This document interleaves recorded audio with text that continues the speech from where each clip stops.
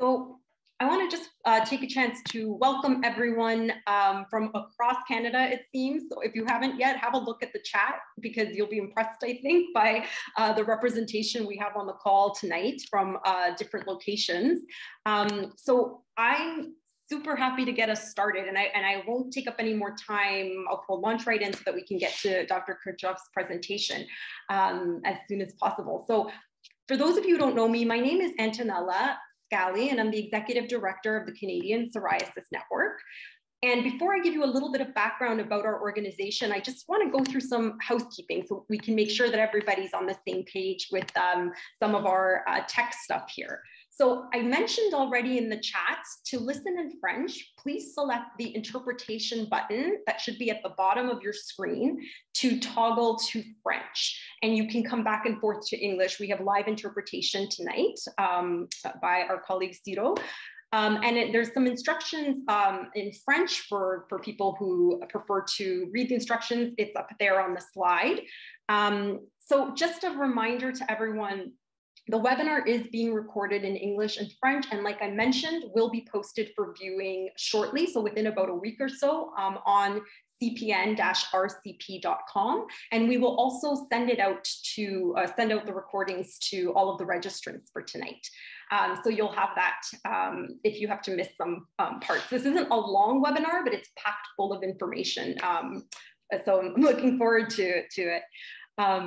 So just a reminder to everyone that we are all the participants are in listen-only mode for the duration of the session. So if you have questions, as you've done already with the locations, please just pop them into the chat box, and we'll hopefully get to as many as we can at the end of Dr. Kirchhoff's presentation.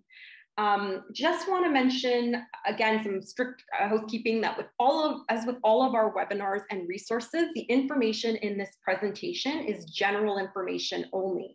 So any specific or personal questions that you might have, including questions about vaccines or treatments, we encourage you to talk to your doctor or other healthcare provider about your questions. And the information that Dr. Kirchhoff is presenting is really based on what the research says and his clinical experience. And so this isn't intended to provide individual guidance or recommendations. It's really general information so that you can have informed conversations with your healthcare provider, and so that we can all be caught up as to where things are at with the pandemic when it comes to our community. I want to, of course, acknowledge our sponsor for this evening, AbbVie. It's through an unrestricted sponsorship that we're able to put on these webinars for free. So we're really grateful for the opportunity to have Dr. Kirchhoff here tonight and allow us to do this. And I do have to mention, because there will be talk of vaccines and other treatments tonight, that webinar sponsors don't support product discussion that's not consistent with approved prescribing information in product monographs.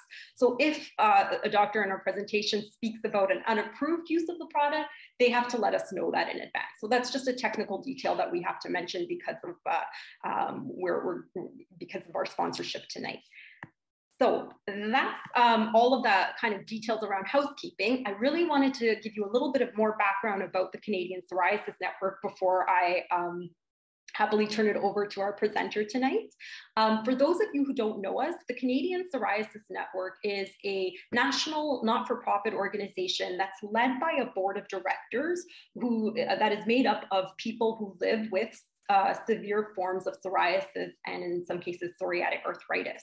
And we are a member-based organization. We have people from across the country who are joined up with us to join us for sessions like this and be part of our community to help kind of inform the work that we do. So our goal is to improve the lives and the quality of life of people who live with psoriatic disease, so psoriasis and psoriatic arthritis in Canada. And we do this by providing information, resources. We have a snapshot of our site on the screen, and educational events like this one, which I will get into. So I just wanted to let you know that if you're interested in staying attuned to information and events that we have, what's going on in Canada with regard to psoriatic disease, and you want to stay informed and maybe become involved, check us out if you haven't already, if you haven't joined us already, at cpn-rcp.com. We also are on all major social media, so welcome you to join us there as well, and kind of follow along, participate where you'd like to as well in the work that we do. So before I turn it over to our speaker tonight, I just wanted to give a little bit of a context for this presentation this evening. So we put on these webinars. This is actually the first of 2022, and it's actually the third webinar that we've done with Dr. Kirchhof on COVID-19. Our first one was in September 2020. Some of you may have joined us for all of these or some of these, and that was really to kind of give us was an unknown time still, where we were learning a lot, but we still were uncertain about a lot of things when it came to the pandemic and COVID-19, when especially regarding kind of the concerns of our community. And then we did another one in March 2021, and that was when the programs were starting to kind of start and roll out. And so we did one that focused on vaccines and just, again, current state of knowledge. What do we know? What don't we know? What are we learning? And so we thought that now would be a great time to bring back our esteemed speaker to let us know what's happening now. There's been a lot of changes in policy recently with regard to restrictions and other news on the vaccine. So we thought it would be a good way to round out this series of webinars to get a current understanding of what's happening, again, from a very general perspective, because we do still get a lot of questions about COVID-19, about vaccines, about what's happening. And so we thought this would be a good opportunity to catch us all up with what we know. And so we've asked Dr. Kirchhof to join us to share perspectives on aspects of the pandemic that are important to our community. So again, getting us up to speed on what's happening with the pandemic, what's happening with vaccines, and where we see this going, and what we learned as a country, as a world, and specifically as this community. So with that, I really look forward to turning it over to Dr. Kirchhof. We don't have a lot of time tonight, like I mentioned, so I'm going to give a very brief introduction for those of you who don't know our speaker tonight, and then I will turn it over to you, Dr. Kirchhof. So Dr. Mark Kirchhof is the Division Head of Dermatology in the Faculty of Medicine at the University of Ottawa and the Ottawa Hospital. After receiving his Bachelor of Science in Molecular Biology from McMaster University, Dr. Kirchhof completed his medical degree and PhD at Western University in London, Ontario. His PhD research involves studies of the signaling pathways important to immune system regulation. He then went on to complete a dermatology residency at the University of British Columbia in Vancouver, British Columbia. Until August 2017, he was the Education Director at Queen's University in Kingston, Ontario, where he coordinated and led undergraduate, postgraduate, and continuing medical education activities. He's published over 50 peer-reviewed papers and maintains a keen interest in clinical and bench-to-bedside research. He's been invited to speak at local, national, and international meetings. His clinical interests are varied, and he sees both pediatric and adult patients.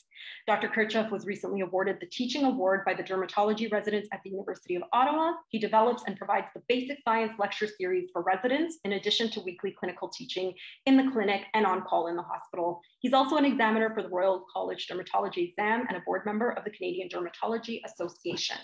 And if there's anyone that can give us this kind of information in a short amount of time, I know it's Dr. Kirchhof, because he's really great at presenting.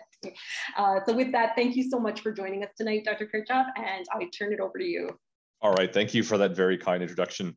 Obviously, we have a lot of information to get through, so I'll do my best. I do have a training as an auctioneer, so if I need to speak quicker, I might do that, but hopefully you can understand everything I'm going to be saying. These are my disclosures, conflicts of interests. The objectives for tonight, we are going to talk about the current state of COVID-19 for the psoriasis community, what we've learned over the past 2 years of COVID-19, talk about vaccines, the end of the pandemic. Anthony Fauci just recently declared that we're entering an endemic phase of this pandemic. So what exactly does that mean, and what should you consider going forward? And then, of course, preparing for the next pandemic. We saw one of these 100 years ago. Hopefully it's going to be another 100 years before the next one comes around, but you never know. So I'll start off with a quick summary of where we are in COVID-19 based on the numbers.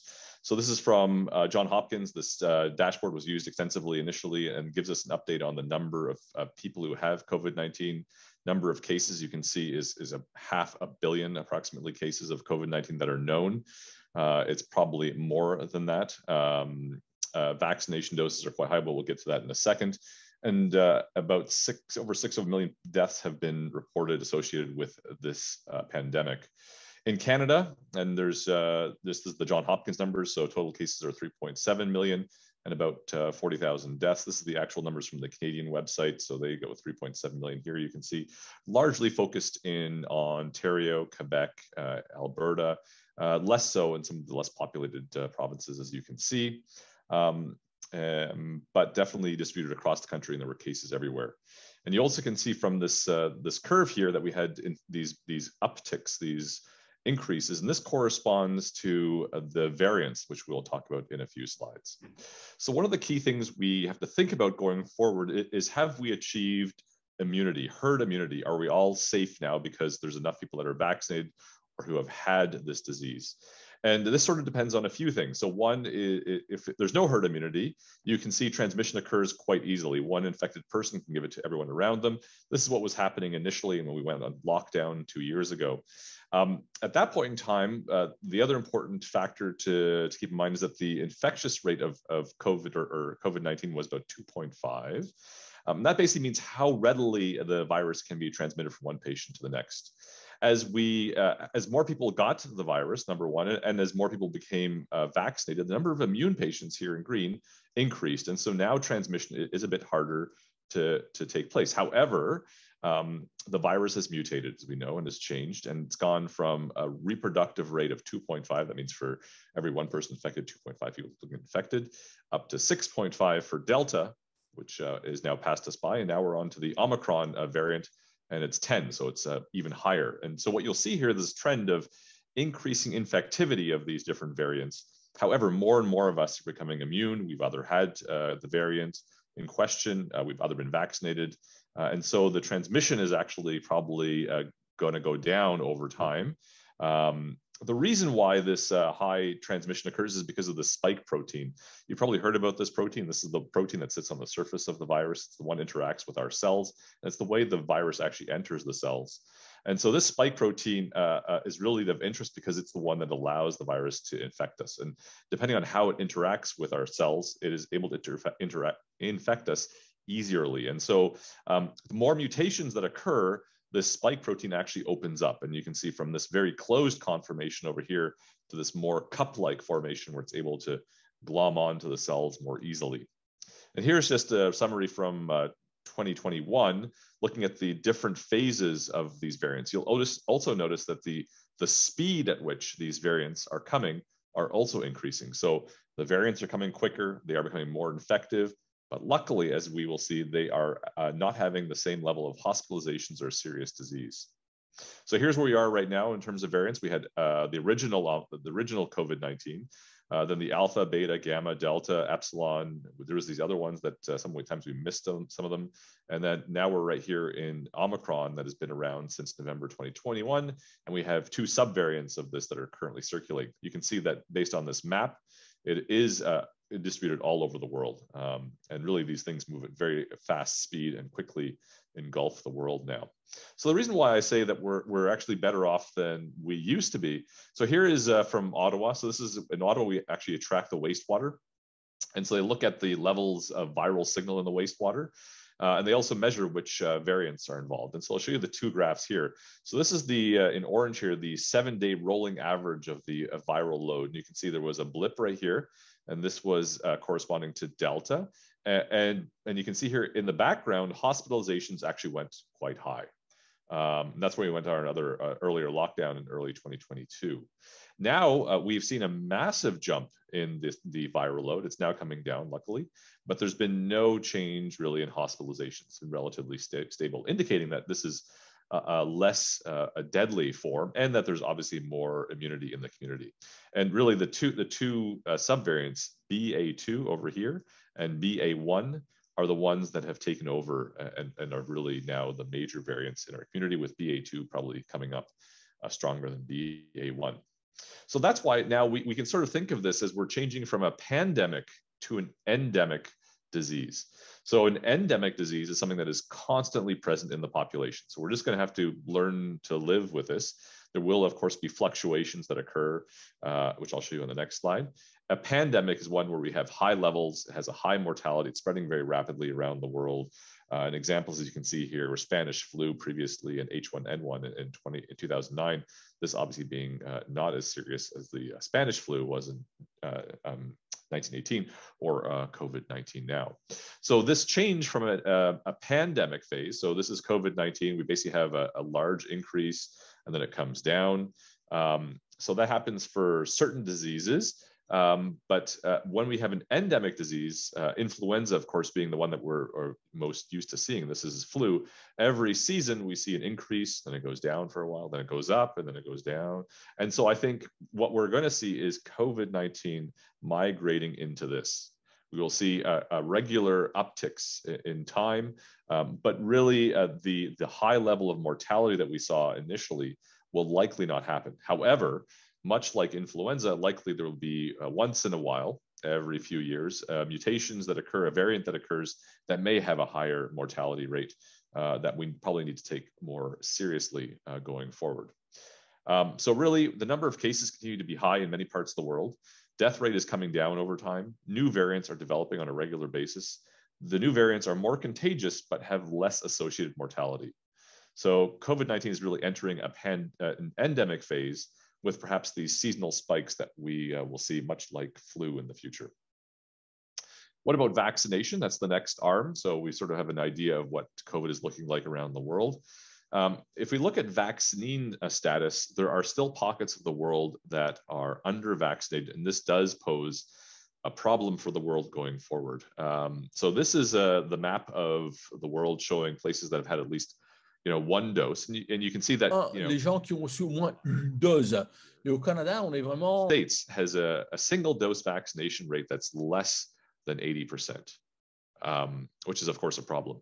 And all of Africa here, you can see, is under-vaccinated with even a single dose, which is an ongoing problem. If we look at fully vaccinated status, again, Canada doing quite well, but you see we have a few drop-offs, So if you look at Brazil right here, a lot of people have got one dose, but then it drops down for fully vaccinated. So fully vaccinated people are less than a single dose vaccinated people. And then now, as I will show you in a few slides, we think that we may need continuous boosters, likely every 6 months to a year. And this is the additional dosing levels around the world. And really 50% has been the high mark for this. Canada, again, featuring quite prominently. Again, Africa, there's basically no uptake so far at all, as you saw.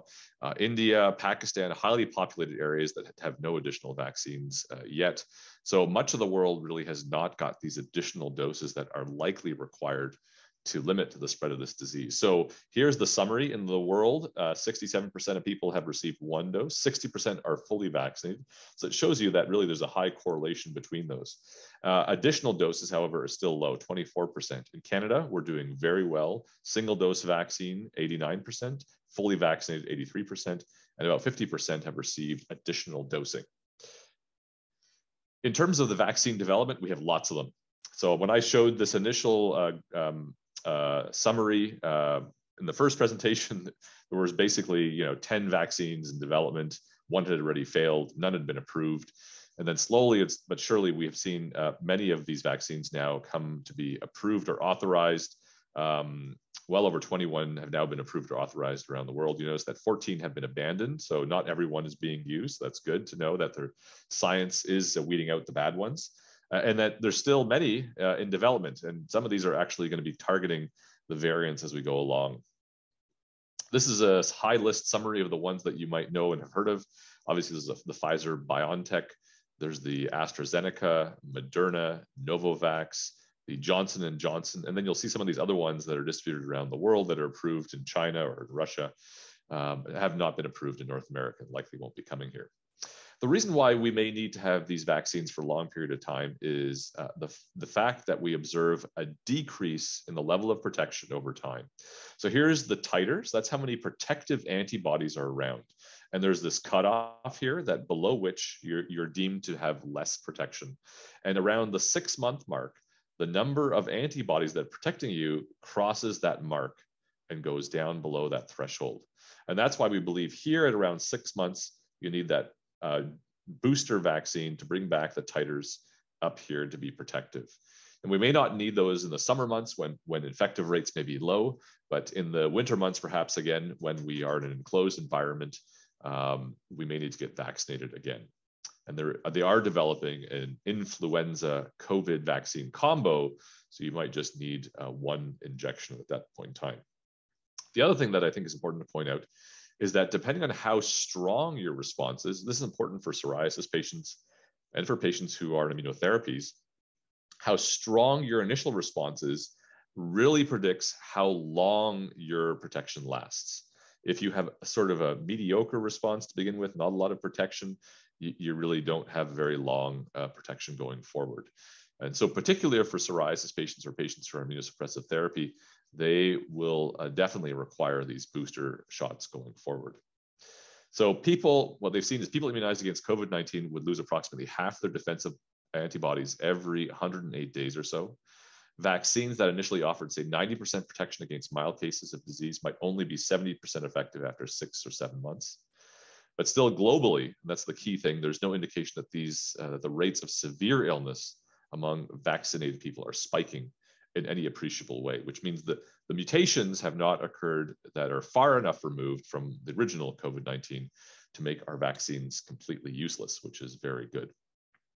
I just wanted to show you what the waning protection looks like from actual clinical data. So this is from England, and there they looked at AstraZeneca, Pfizer, and Moderna. And you can see they have a lot of Pfizer and AstraZeneca patients on, and many Moderna patients. And they looked at symptomatic disease, hospitalizations, and death over time. So since they received their 2-dose vaccine. And you'll note that there is a bit of decline. So in symptomatic disease, yeah, it worked out well. Then we have a bit of a drop off here. Even with the Pfizer, you see a little bit of a drop off. Hospitalizations, pretty steady with the Pfizer. It does drop off a little bit with the AstraZeneca. Death rate as well, it drops off a little bit. Pretty steady, a slight decline with the Pfizer there. One group that we need to talk about are what we call the vulnerable population. And these are people who are older, who have lots of diseases, who may be on lots of medications. And in that group, there is a sort of a stronger drop off that you can see right here. So here's the vaccine effectiveness percentage. Here's AstraZeneca and Pfizer. And then you can see that it does stay steady up to about 15, 19 weeks. And then at 20 weeks, it starts to drop down. So we expect it to drop down further from there. Even the Pfizer has a bit of a drop off in the vulnerable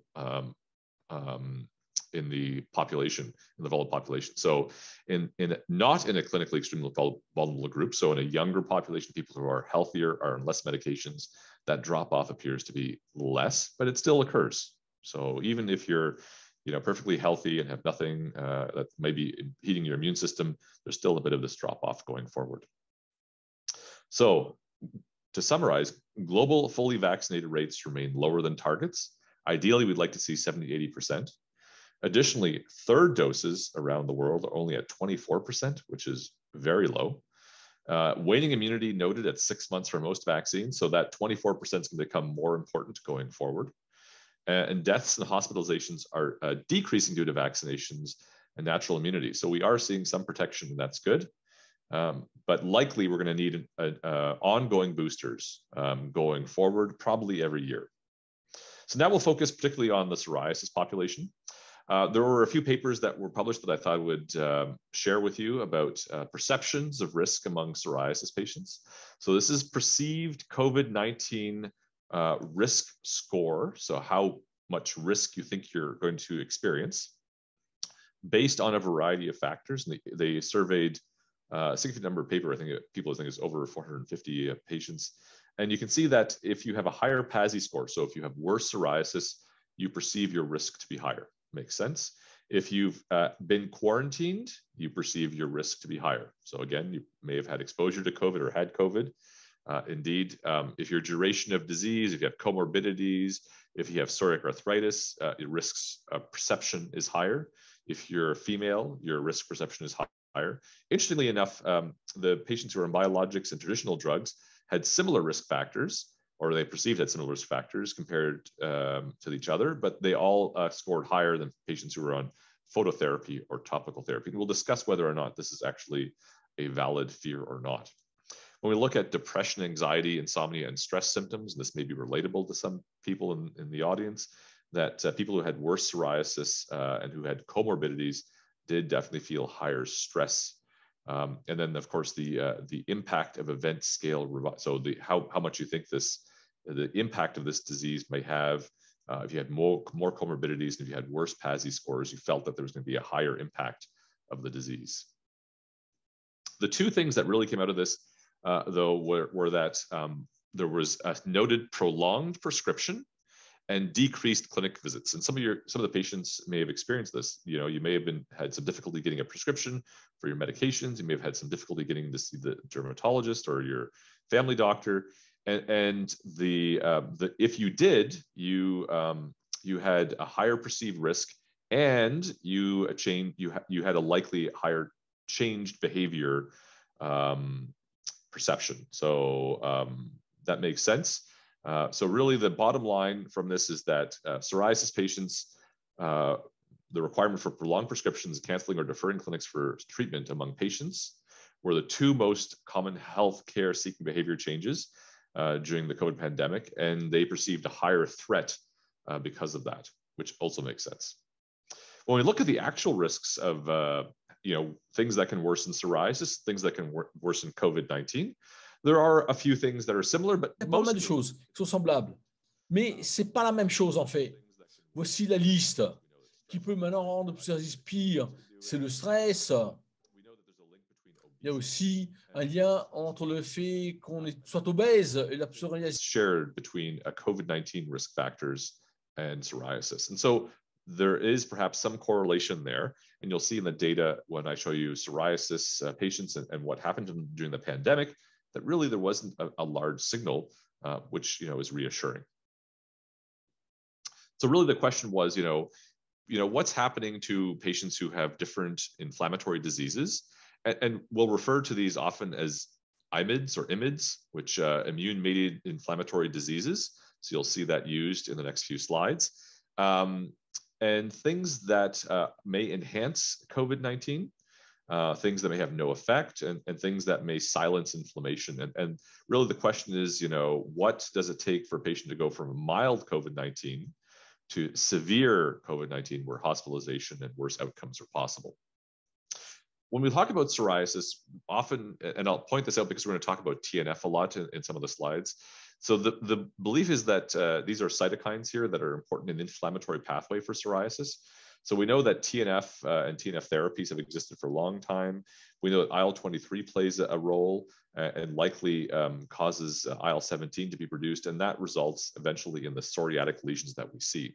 And we have drugs that inhibit, obviously, TNF alpha inhibitors. We also have drugs that inhibit IL-23, and we have IL-17 inhibitors down here.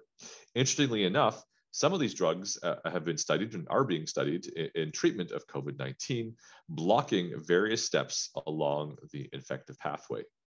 And that will become important when we see the outcomes of patients who've been treated with some of these treatments. The reason why psoriasis patients were of interest, and we were concerned initially when we thought about psoriasis patients who were on different therapies, is that when you look at the original trials, and so here we're seeing IL-17, 23, and TNF alpha inhibitors, and you can see the number of patients that were included in the trials. And what they found is that these patients had a higher risk of respiratory tract infections. And the outcome is right here, about 1.56 odds ratio. So about 50% higher risk in some situations of having a respiratory tract infection. And so the question was, well, if that's true, are these patients at risk of COVID-19? That's why we're very concerned, did lots of talks, tried to analyze the data. Luckily, now there's been lots of data looking at the registries and patients. So here's one example, 374 psoriasis patients, 25 countries. There was 77 hospitalizations and 9 deaths. So while there was perhaps some more frequent hospitalizations seen in non-biologic systemic therapy than biologic therapy use, the patients who were in biologic therapy didn't really have that signal. So that was very reassuring for us. There have also been studies on rheumatic disease, IBD patients, that image, remember those inflammatory diseases. And you can see here, for instance, TNF-alpha monotherapy was associated with decreased hospitalizations or death compared to methotrexate monotherapy. That will be something going forward that is very important to keep track of. Let's look at data from Canada. This was recently published looking at hospitalizations and poor outcomes from January to July 2020 in Ontario, Canada. So you can see here in all patients who had an IMID, yes, there was a higher risk of hospitalizations and a slightly higher risk of what we call complicated hospitalization, so worse outcomes, ICU admissions, et cetera. When we look down here at the psoriasis patients, they actually didn't have that same signal. And that's the same thing that's carried out here. So they actually didn't have complicated hospitalizations, or hospitalizations increased compared to some of the other patient populations. You'll notice psoriatic arthritis here, yes, there was a bit of a signal, but those error bars are quite large. And that's probably due to some of the more, we'll say, immunosuppressive therapies that rheumatologists may use to treat psoriatic arthritis compared to what dermatologists might use. So if we look at the treatments that are used specifically for these patients, so this is a large registry looking at patients with autoimmune diseases, and you'll see here RA and PSA were featured, so not psoriasis patients, but just gives an idea of what the impact of some of these treatments are. And this is from US claims data. There is no evidence of increased hospitalization or severe COVID-19 in patients with PSA or psoriatic arthritis, and some of those patients obviously have psoriasis. And in fact, TNF-alpha therapy is associated with a 36% decreased risk of hospitalization compared to the generalized population. So it's almost protective. Here's another looking at severe outcomes in patients, hospitalization or death in patients treated with TNF-alpha therapy. And again, remember going back to the original slide, TNF is upstream of those other cytokines. So they had over 6,000 patients, 300 patients with psoriasis. And then what they found is that patients who had TNF-alpha therapy were actually protected and did much better. If you were taking methotrexate, you had a 2 times greater risk of hospitalization or death compared to the TNF-alpha. And JAK inhibitors, which are used in psoriatic arthritis and atopic dermatitis, had a higher risk of hospitalization and death than TNF-alpha inhibitors. So really, psoriasis patients did perceive, or had a perceived higher risk of COVID-19 threat, were more likely to require or had prolonged prescription and had their clinic visits canceled or deferred. Comorbidities of psoriasis and psoriasis treatment may put patients at increased risk, and really the only one is obesity to figure there. There is increased death and hospitalization noted from methotrexate from many of these studies, but biologics don't seem to have any increased risk of COVID-19 and may actually be protective for patients who have COVID-19. So what about vaccinations?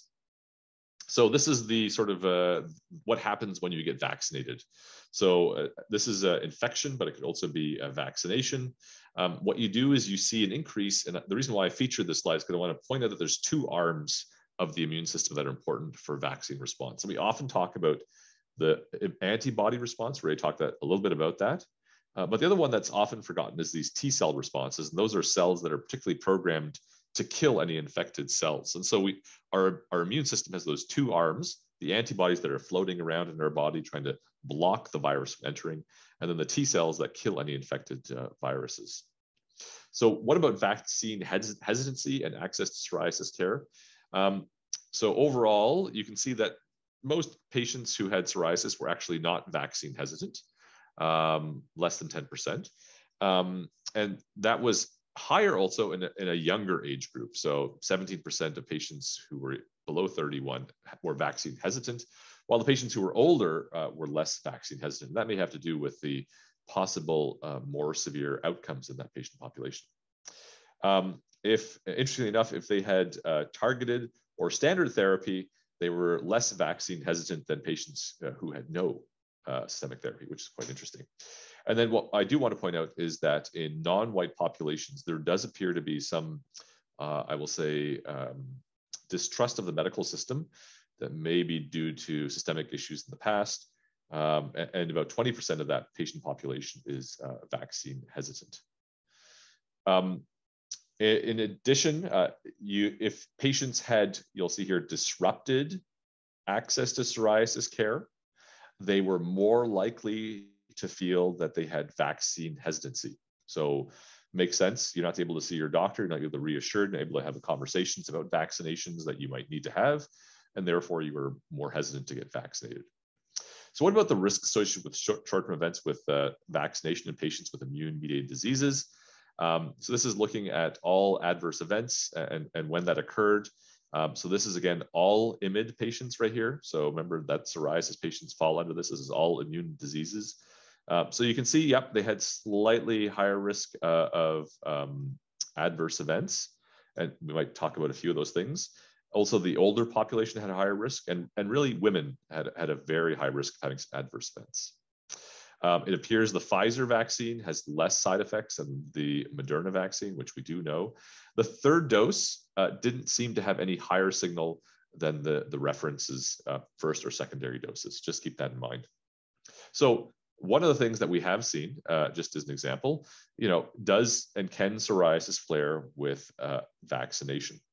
So from the United States, 190 million people in the US have received at least one COVID-19 dose, and 60 people have reported psoriasis becoming worse.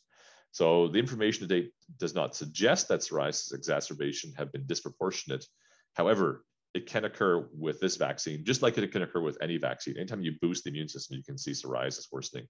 And we have seen some different variations develop as well. So you can see some people develop palms and soles. Some people develop pustular variants. So your psoriasis can change a bit and can be presented slightly differently when you do get vaccinated. So just keep that in mind. And if it does happen, try to make an appointment with your dermatologist or family doctor as soon as possible. So what about the vaccine effectiveness in patients who have psoriasis? So here they looked at the population from Canada, so Ontario. So vaccine effectiveness against severe outcomes after 2 doses was 92% among patients with psoriasis. You can see that right here, okay? So, and then time since second dose up to 121 days. So 82% still had vaccine effectiveness going out that far. So that's very reassuring. After a third dose against infection, it was similar or higher to that of the second dose. So up to 96% after the third dose. So that's very good to know going forward. So what about patients who are on treatments, right? So we've talked about psoriasis population generally. They seem to be doing well. The vaccine does work in patients who have psoriasis. What happens if you're specifically on a certain type of treatment? So here they were looking at those antibody responses for patients who had the Pfizer vaccine. That's the Pfizer vaccine. And then these patients were on different types of diseases. It included patients who had psoriasis, psoriatic arthritis, and rheumatoid arthritis. So, but a variety of different diseases were included. So the data here suggested that the biologics do not impact vaccine antibody responses. You'll note, just as an example, so here we have TNF alpha monotherapy. So 98% of those patients had a full positive vaccine response, very reassuring.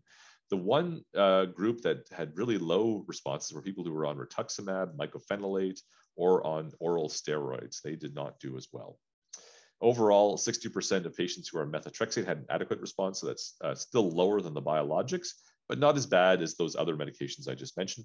And it was also in older populations as well, where we do see lower response to begin with. And then infliximab may reduce response to the first mRNA dose, but after the second dose, there was no problem that was noted. Here's another study that came out looking at some of the biologics specifically, analyzing that again in the autoimmune or inflammatory disease patient population.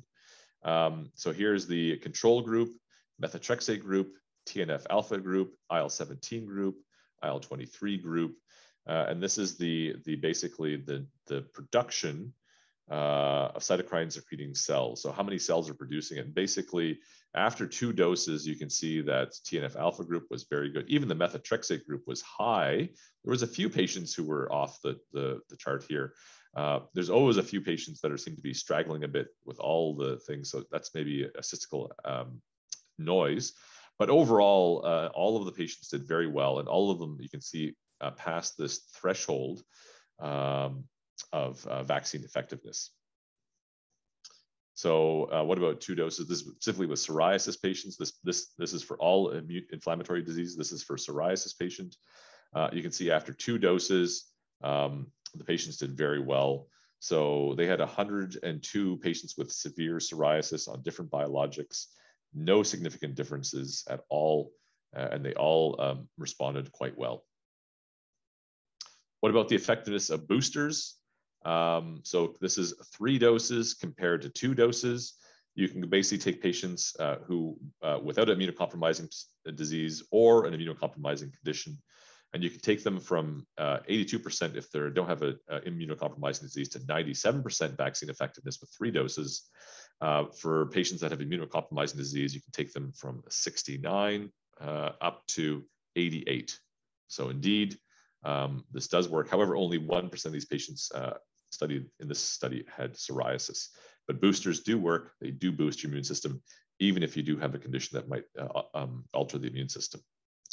What about psoriasis patients in particular, and if they're different treatments, and what levels did they have in serology against Delta specifically, because that was one of the most recent variants.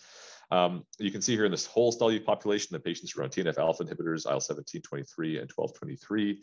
And then these controls, you can see total sample, and then the mean production of serum. So you can see that basically the control population and the study population who had psoriasis, they produced the exact same number of antibodies, and it didn't matter really which biologic you were on per se. There was some question about outpatient antivirals and Paxlovid being now the one that's rolled out a lot across Canada.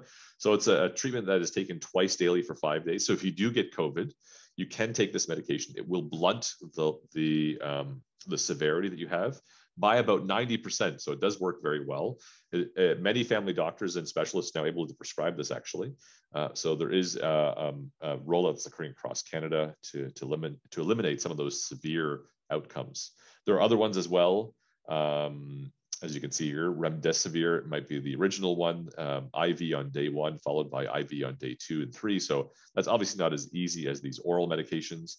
There's another oral medication here that's available. So there's quite a number of these antiviral treatments that have now been perfected very quickly and do seem to work quite well. So recommendations, patients should take the first vaccine that they can get when they're eligible. They should continue their biologic oral therapy for psoriasis or arthritis in most cases. Get a booster. mRNA seems to be the most effective. So Pfizer or Moderna, 5 to 6 months post initial vaccination. You can consider holding methotrexate. As you saw, there's a lot of data about methotrexate and how it might blunt that immune response. So you can consider holding methotrexate for 2 weeks after the booster to try to increase your response to that vaccine. Next, I'll just sort of shift into called long hauler or chronic COVID or long COVID. It has a few different names. I think this is important to discuss because as a lot of people are getting COVID, we are seeing lots of patients who have these symptoms. And just to make you aware of it, and that if you are having symptoms, might be important to talk to your physician because you can get treatments. So what's a long hauler? It's a person who suffers from symptoms of COVID-19 for longer than 2 weeks and generally for 7 months, several months or longer. So what are the acute symptoms of COVID? We know these: fatigue, dyspnea, which is shortness of breath, joint pain can occur, cough, obviously very common, fever. Post-COVID, really fatigue features very commonly. Shortness of breath is still around. We have some patients of joint pain. So if you have psoriatic arthritis, you might see some continued joint pain. Cough might still go on chronically. There have been several studies, and I'll just feature some of them. So this is a study looking at patients and seeing what they reported as symptoms. So 27% reported symptoms after 60 days of getting COVID-19. Women were more likely to become long haulers, and all age groups represented were so the older population as well had a higher risk. Patient symptoms included palpitations, chronic rhinitis, dysgeusia, which means that's a problem with your sense of smell, taste, chills, insomnia, hyperhidrosis, anxiety, sore throat, and headache, or among others. And here's sort of the list that they got from their population. So you can see here, chest pain, dyspnea, anxiety were the top three, where you saw fatigue on the last one. So each study has a little bit of a different nuance, just remember that. What about patients who were hospitalized? They did phone interviews with 244 patients. 51% of them declared at least one symptom that they had did not exist prior to COVID-19. Fatigue in 31%, cognitive symptoms, 21%, and that shortness of breath, again, very high. In patients who had ICU admissions, they had a lot of anxiety, depression, and post-traumatic symptoms later on. And so if they combined all of these, and obviously the vast majority of patients here, they said no symptoms. So that's good. However, there were cognitive impairment and psychiatric symptoms featuring quite prominently in this patient population. And we'll get to what's going on there. So another study looking at over 200,000 survivors of COVID-19, looking at 6-month neurological and psychiatric outcomes. So from this study, they were able to show that patients definitely had a higher risk of neurological and psychiatric comorbidities later on. And the risks were greatest, but not limited to patients who had severe COVID-19. So the worse disease, usually the worse the sequelae afterwards. So here you can see COVID-19 versus other respiratory tract infections compared to influenza. And dementia was higher, anxiety and psychiatric diseases were higher. Muscle disease, so again, diseases of the neurological system were higher, featuring long-term. So what they believe is happening, and this is obviously still very early on in hypothesis that's taking place, is that people get inflammation from COVID-19. This can affect the brain, which can lead to inflammation in the brain. This can cause perhaps some damage to the brain, can change the vascular structure. We know that the receptors, remember I talked about the COVID-19 virus and how it binds to our cells, it actually can bind to the blood vessels, and that may cause inflammation of the blood vessels in the brain. And that may lead to these long-term symptoms.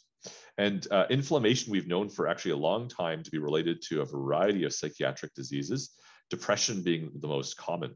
And that's why we do see more depression in patients who have psoriasis, particularly patients who are not being treated adequately or well, because the inflammation that's occurring in the skin, those cytokines circulate through the body, can go into the brain, and that can then cause some of these other symptoms. And COVID-19 probably does the same thing. We get initial respiratory inflammation, but we do get inflammation throughout the body, and that can also affect the brain and cause these other symptoms to develop. The other thing that's going to be quite interesting is that depression and neurological issues seem to be a risk factor for the development of psoriasis. So not only can COVID-19, which causes inflammation, worsen psoriasis, but that can lead to depression, which in itself may trigger or worsen psoriasis going forward. So it'll be interesting to see what happens long-term as this virus continues to circulate. So long-term consequences have been noted with COVID-19, fatigue and depression being the most common. Inflammation is a likely connection between COVID-19 and the neurological symptoms. And depression is an independent risk factor for the development of psoriasis. So we might see many more psoriasis patients coming out in the future because of that chronic inflammation and that connection between the brain and the skin. In fact, the brain and the skin early on developed from the similar embryological tissue, which makes a strong connection between those two organs. So finally, I'll end in the next 2 seconds here with lessons from the COVID-19 pandemic for future pandemics, things that we need to learn. So one, I think masks are useful tools. We've seen that over and over again. Telehealth might become the new normal and an important part of healthcare. Vaccines are very powerful tools. We would not be at where we are right now in this pandemic or endemic if we didn't have vaccines. Everyone is not treated equally, especially in the pandemic. That's a given in our society. We see that in Africa, the vaccine rollout has basically non-existent. So we also need to consider mental health as a very important component going forward. Particularly after this vaccine, I think the impacts are going to be seen for years to come. We need to practice evidence-based decision-making. We saw very early on in the pandemic that decisions were made that were not based on any evidence at all, and that can lead to bad outcomes. People can take treatments that may be harmful. We need more global cooperation. Basically, viruses don't care about where the border is. We see that even when we shut down our borders in the last Delta wave, It didn't make a difference. The virus still got here. We might buy ourselves, a couple of days here or there, but these viruses are so infective, they can move around the world. Education is very important and the best future investment. And just to reiterate, this is a science paper from 2019. We have gone through the same things over again. We seem to see history repeat itself. There was a lot of public indifference initially. We saw there was a lot of protests that occurred. Personal nature of measures needed, masks and distancing, sometimes lots of friction, but this is very important to controlling an outbreak. And then basically respiratory pathogens are highly infectious. We need to remember that. They can be spread very easily and they can move from one person to the next. Travel makes these viruses spread very easily. And for the next pandemic, we should keep that in mind. And with that, I will take any questions and I'll stop my sharing here and we'll see if we can go through some questions. Thank you so much, Dr. Kirchhof. And I will jump right into questions because we have a lot. And so we'll start with I'm trying to put these together, but one of the big ones that, and by the way, excellent presentation. Thank you. Thank you. Thank you. Yeah. It's hard to summarize and I didn't know where to go, but hopefully that was a good summary and I think where we're going and where we've been. I think it's great. And we can pick up on parts that we need to kind of share with the community that we're getting a lot of questions on if we need to go on a deeper dive. So thank you. One thing is that's coming up is how can people tell if they have a strong response? Because you talked about the waning response depending on your immune system and where you kind of start, and then that kind of dictates maybe how you'll respond to the vaccine. So how do you know? You don't, unfortunately. It's a response that occurs inside the body. So really, you can measure titers. So you could have a blood draw, and then you could measure actually how high your antibodies go. But there's no way to empirically, judge based on your symptoms or how you're feeling or anything like that. You could have no symptoms and have a really strong response, or you could have lots of symptoms and still have a poor response. So it's not correlating. Obviously, there is perhaps some thought that if you do have more symptoms, there's more inflammation going on, you may be having a stronger response to the vaccine. But that's, I would say, tenuous association at best. Okay, great. Thank you. So I guess that's why people are encouraged to take the boosters when they're available. Correct. Yeah, because we know boosters work, and we know that even if you are a high responder, it still goes down over time. So it's important to get that booster. Gotcha. Okay. Another question that chunk we got about masks. So any recommendations on masks? One person asked about they've had COVID already. Should they still practice mask wearing? Is that recommended? And like in a group setting, any thoughts on that, or what do you know what research is suggesting? Yeah, so wearing a mask is obviously more protective than not wearing a mask. So that is sort of a given. I defer to the public health officials to determine how severe and how bad the impact is in our healthcare system and on how much we need to mask. Obviously, a lot of mask mandates have now been stopped in the country. They still are taking place on planes in Canada, but not in the United States. So you can see this sort of disjointed approach to masking right now. What I would say is that if you're concerned, by all means, you can still continue to mask. You shouldn't feel pressured not to wear a mask.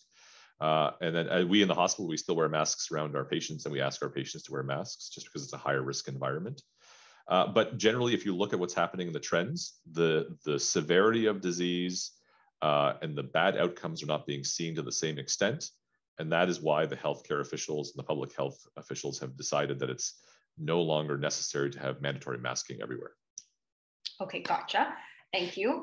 And some of the questions that are coming up are around like treatments and boosters. Can you give any kind of idea about taking boosters and timing if you're on an injectable, for example, like anything people should keep in mind in terms of the scheduling of your booster? If you're on, should you stop your treatment? Should you pause your treatment? Should you wait? Any timeline? Yeah, so for biologics, we don't recommend stopping treatment. There's some evidence to show that you actually can lose efficacy if you stop your biologic, particularly for the TNF alpha inhibitors. So we don't recommend stopping them. And there doesn't seem to be a major impact, as you saw from the data that I presented. There doesn't seem to be a major impact on the titers that you develop when you're on those biologics. It's not the same thing for methotrexate, which many people may be on still, but that one we do recommend stopping afterwards to increase your response. But generally speaking, the biologics don't have an impact on vaccine effectiveness. Okay, and very quickly, and then we're going to have to maybe wrap up, is Paxlovid considered safe for individuals taking biologics? So that's one of the questions, but then maybe if you can just talk a little bit about Paxlovid in terms of like accessing it and assessing for access, because we had some questions to follow up on some of what you described already. Okay. Oh, yes, somebody asked what titers mean. I'll just address that quickly. Titers is basically a number that tells you how high the antibodies, remember those proteins that block things, that block the virus, are. That's what sorry, it's a technical term, titer. So it's a level of production or how high it is. So Paxlovid, yeah. So you can access it. So the government has set out an algorithm based on when you have COVID, how severe things are, other comorbidities that allow you to access, and you can get a prescription from your family doctor. Family doctor is now being rolled out, Paxlovid. We are also getting it at the hospital, and we have access to it as well. So a lot of physicians are getting access to Paxlovid. In terms of interaction with biologics, I don't think there's a big signal that's a concern. Again, you saw that it's a very short course of treatment, Paxlovid. So I don't think there's a problem. If you think that you're worried about drug interactions and you want to stop your oral therapy, your methotrexate for a week, or your cyclosporin, by all means, not a big deal. You can do that. But generally speaking, there's no interaction with biologics that wouldn't be concerned. Okay, amazing. We have other questions. So I will ask Dr. Kirchhof in the last minute, if we go through these questions and we have a couple of general ones, do you think that I can throw them back your way? And we can maybe send general answers back by email if there are any like clear types of questions Sure. that we didn't get to. Okay, amazing. Sure. Thank you. So with that, I do want to respect our speakers' time, our amazing interpreters' time and effort, and everyone's time who joined us tonight, because I know it's a busy time. We're all Zoomed out constantly. So for those of you who joined us, thank you. We're so glad that you were able to make it. We will send out recordings and we'll be posting that on our site. We'll do our best to try to address some general questions that many people had. Please check out our website, cpn-rcp.com. Sign up with us if you're interested for more events like these. And there's a lot of good information there about biologics, about pathology and inflammation. So some of the information that Dr. Kirchhof talked about, you can kind of look up there and learn a little bit more about the inflammation pathway in psoriasis if you're interested. Amazing presentation as always, Dr. Kirchhof. I don't actually know how you do it, but I really appreciate that you do. And thanks again to everyone for joining. I learned a lot and I'm sure everyone did. So thank you. Great. Thank you. Have a good evening. With that, good night, everyone.